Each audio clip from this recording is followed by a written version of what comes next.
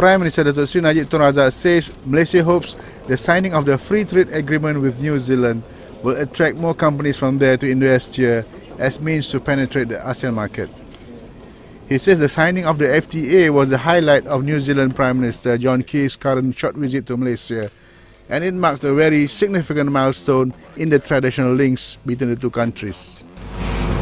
Bilateral trade with New Zealand in 2008 stood at 6.15 billion. Although for this year the numbers have fallen, but both of us believe that this is a short-term phenomenon, and with the expected global recovery, total trade should be on the upswing in 2010 and beyond that. Najib also says that the two countries also had strong links in education, and it was expected to be a key area to explore along with tourism, which had remained encouraging despite the economic downturn, with about 56,000 tourists from New Zealand arriving here last year.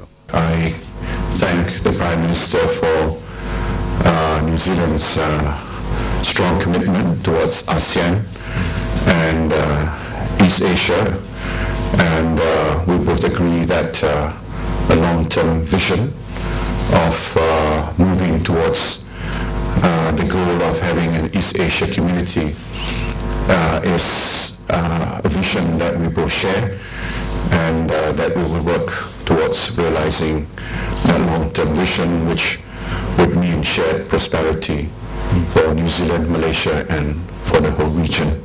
He says education was an important sector to explore because the highest number of foreign PhD students in New Zealand currently were from Malaysia. I believe that the signing of the Free Trade Agreement will be an important milestone in our relationship together. Malaysia is a very important market for New Zealand. It's our 8th largest trading partner, and we see tremendous opportunity for New Zealand companies in Malaysia, and vice versa. You're an important part of our economy. They were speaking at a joint press conference after a meeting at the Prime Minister's office in Putrajaya on Razak, The Star, Malaysia.